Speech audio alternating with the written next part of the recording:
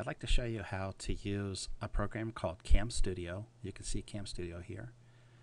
Use Camstudio to record a PowerPoint so that the PowerPoint becomes a movie. Now, hopefully I don't break the time-space continuum because I'm actually using a second copy of Camstudio right now to record this bigger screen. When we get started here, I'll use this second copy to record this smaller window, which will just be the PowerPoint, and then I'll show you what that movie looks like. Camstudio is a free program. If you go to camstudio.org, you can download it. Now, I think it's PC only, but it's free, open source, and it's designed to record the screen of your computer. If you have audio, like I'm talking into a microphone right now, you can include audio with it, and it makes a movie out of whatever's on your computer screen. So I, this semester, made a video for our students for their teacher performance assessment video, and I put this online on YouTube, and I'm going to go back through the process of what I did to make that video. To start with, I have my whole presentation here in PowerPoint, and I need to adjust PowerPoint the way it does a slide presentation so that I can do what's called a windowed presentation. So if I go to the slideshow tab and click on set up the slideshow, normally you present PowerPoint in the full screen. Well, I don't want to do that. I want it to show up in a window that's as big as this little PowerPoint window here. So I'm going to do a browsed individual window. So I click OK. Now, when I start my presentation, it's going to be just in this little box. And I can go through this video or go through this PowerPoint just like I would a regular PowerPoint, except it's in this little window. Now, this first slide, if you go to that URL, that's the YouTube video that I ended up making using this technique if you want to go through and watch it. So I've added that slide to the beginning of my presentation.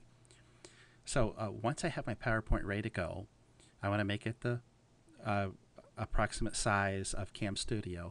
Now in Camstudio, I can tell the program how much of the screen to record. A lot of people think, oh, I'm just going to do the full screen. Now the problem with doing it full screen is then you see your taskbar at the bottom, all the desktop icons. There may be some clutter that you don't want in your video. So I typically do a region or a fixed region. A region lets you, on the fly, just draw a box with the mouse, and it records that window that you've created. A fixed region lets you specify a width and a height. So I'm making this 800 by 600. I'd recommend, since you're probably doing PowerPoint, that you do 1024 by 768. Now, my second copy of Camtasia here is copying 1366 by 768, so I didn't want to do 1024 by 768 because I thought it might go off the edges a little bit. So I'm just I've made it a little bit smaller, 800 by 600. And then you can specify the exact pixel where the top left corner is. So I'm 780 pixels from the left, 140 pixels down. I have a big screen. I have a 1080p monitor, so I have a lot of buffer around the edges. Now, when I have that space set to begin recording, I click on the record button. Now, the handy thing is it draws these little pointers that show me exactly what part of the screen is being recorded. Now, to get my PowerPoint to advance, I have to click over here on my PowerPoint so that I can use my mouse to advance the slides. So now, I could start this right here and begin narrating my PowerPoint. I could go through each one of the slides. If I wanted to show the equipment, go through the pictures, so on and so on. And I'm making a movie from my PowerPoint. So let's stop As soon as we stop, it gives me some dialog to save this as an AVI, which is a fairly generic file type. You could edit it with iMovie or with Movie Maker, no problem. So I'll call this my TPA Camstudio. And usually as soon as it makes the movie, it shows the movie to you. So now you can see my little present. Remember, I moved around to show you the edges, but what you're looking at right here, let me reduce my other things here so you can see.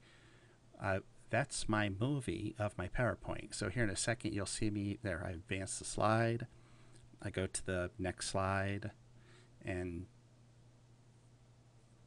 so on and so on. Now my microphone only lets me talk into one of my Camstudios, and I'm talking into this one right now, so there's no sound that goes with this one. So I think after this slide, I escaped out of it, and there it stopped. So that's all there is to making a movie. This is just a regular AVI movie. I could put that into my video editing software. If I wanted to chop a little off the beginning or a little off the end, like say you forgot to, say you didn't have PowerPoint full screen or in presentation mode or something that wasn't perfect, and you just wanted to chop some off the front or some off the end, or if in the middle you flub it up, you could go in and just chop it, take out the part you flubbed up and squeeze it together, and you don't have to redo the whole thing. I think this is the easiest way to get a high quality PowerPoint with audio online, because it does all of your transitions and everything seamlessly. It looks exactly like it would look if you were presenting at a conference. In fact, lots of times I'll record my audio, and when I get back home, I'll just do a screencast of my slides and then put it into my video editor, put my recorded audio from the conference in, and get what looks like a live version. It's really live audio with my slides recorded in this exact method.